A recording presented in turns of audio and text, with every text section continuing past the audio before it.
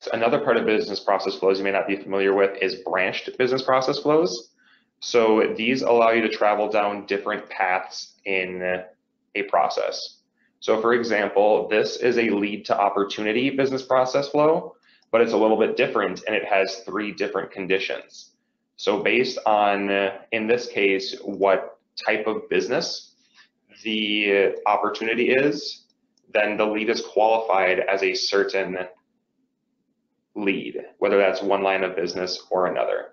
So as you can see, many of the components are very similar from one stage to the next, but while very small, there are some numbers there that indicate there are a little bit of different steps required for each of these different business process flows.